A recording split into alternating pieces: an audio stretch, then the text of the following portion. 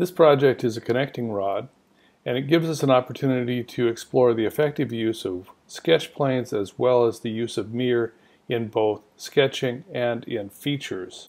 I've started a new part studio in millimeters. I'll start a sketch on the front sketch plane, and I want to establish the distance between the two end circles on my connecting rod. So I'm going to get a line, make this a construction line, which will eventually be a center line. I'll stretch that coincident to the origin and to the left for 200 millimeters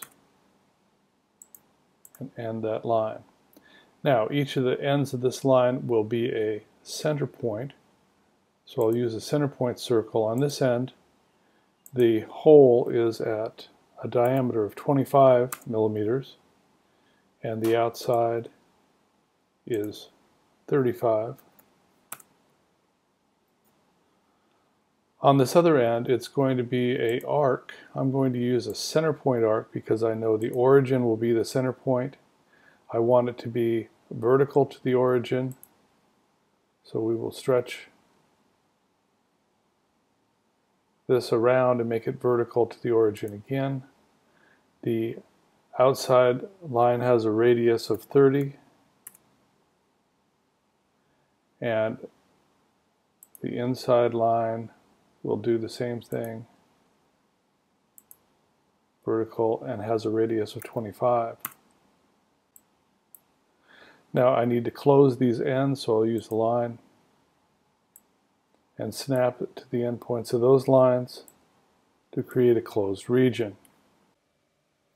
Using my line command, I'm going to sketch the upper part of my connecting feature here. I have a vertical line coincident to that point, a horizontal line, a vertical line, and I want this to be coincident with my starting point over here at the end of the arc.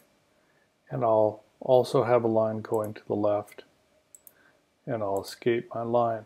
Now I want to dimension these, so this is 15 millimeters going up, this is 15 millimeters going across, and this line segment is 7.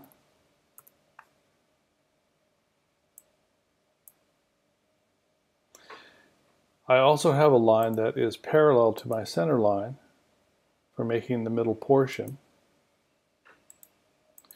And I'm going to dimension this. Now I can use the center line as part of my dimensions. And when I do that, you notice that when I drag below the center line, it's showing me a total width of a symmetrical measurement.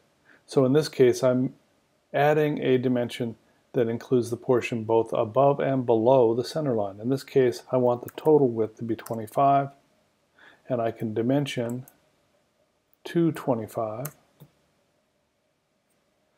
and it equally divides that above and below.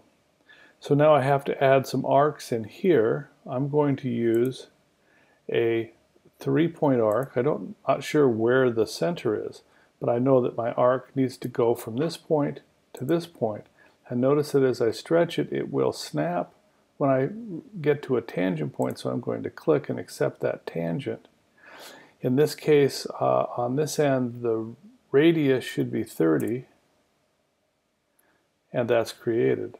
I'm going to do the same thing on this end. I need to be one point of my arc, and another point of my arc needs to be coincident to this circle, and it snaps in right here. I can see the tangent that's created, and this is a 22 millimeter arc.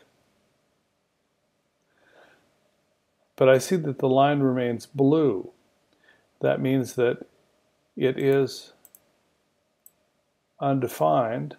So let's look. I'm going to turn on the constraints, and I see that it has a coincident, but the tangent doesn't seem to be applied. So I'm going to get a tangent from this arc to this circle, and now that's fully defined. Now the upper half of my object is completely defined, and this is a symmetrical object, I'm going to mirror this on the center line. So I'll select my center line. And now I can select the features. I'll use a crossing window at this end to grab these two, and I see them generated down here below. And I can click on the individual items that I want mirrored. And I can see that creates the region for this central section. So I will right click and escape mirror to accept that. With this done, I'm going to right click and confirm the sketch and change my view to isometric. Using my extrude tool, I'll create a feature for this rounded end and this rounded edge of the connecting rod on both ends. I want to use a symmetric, so I'm extending on either side of that front sketch plane, and this has a total width of 25 millimeters, and that looks right, so I'll accept that. Now, to reuse the other sketch elements, I'm going to turn on the visibility, clicking on the eyeball there in the feature list so that I can see my sketch. And in this case, I'll use extrude again. I want to add material. I'm going to pick this profile. Again, I want to be symmetric to that plane. It wants to know the scope. I'm going to say merge with all so that it merges with those previously existing. And the total thickness here is going to be 12. Hit enter to view, and that looks right, so I'll accept that. Next, I have a slot-shaped recess on either side of this part. I'll start a sketch on this surface. I'll view that normal to the sketch plane. And I want to use my sketch tool, which requires a center line. So I'm going to get a line construction, make this coincident to the origin, and horizontal. I'll click once to add a start and end point.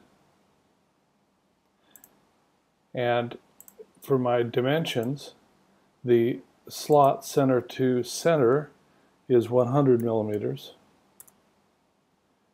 And from the center point of this circle on the end to the slot is 40 millimeters. With that defined, I can go up, and under offset I have my slot tool.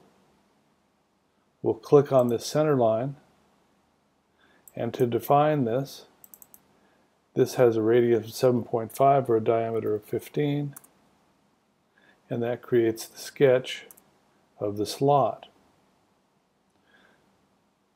I'll accept this sketch and now use my extrude, and in this case I want to remove material. It will be blind and have a depth of 3 millimeters,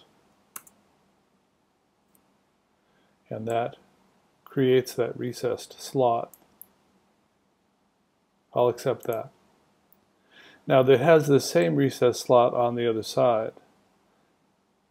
I can mirror not only sketch elements, but I can mirror features.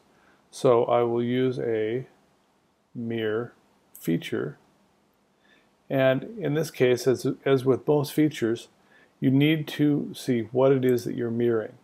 I have a little drop-down menu. I could mirror the part, the feature, or the face. I'm going to mirror this feature, and it wants the feature to mirror. Well, I can go over here to my feature list and just say I want to mirror extrude 3, and it adds it, and you can see it lights up. Now for my mirror plane, because we created this symmetric to the front plane, I can use the front plane as my mirror plane. And with that, I can see that it's created on the other side, so I've mirrored that feature. Next, I need to round off the edges on these tabs that will have the screw holes.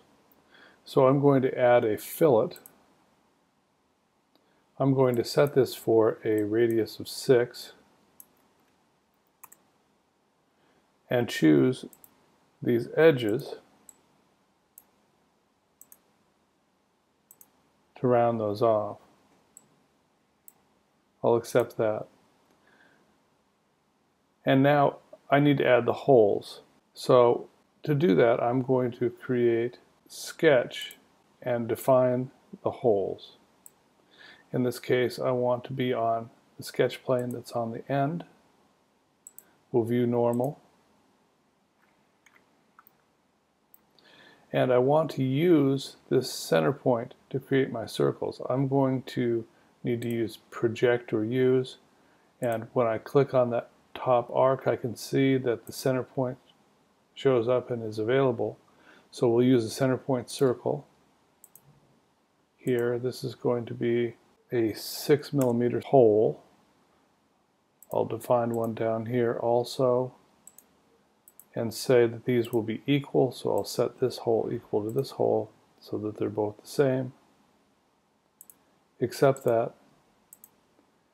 and use my extrude tool to, in this case, remove the material. We'll choose through all, accept that, and now we have put these holes through the ends of these tabs. With this, our project is done.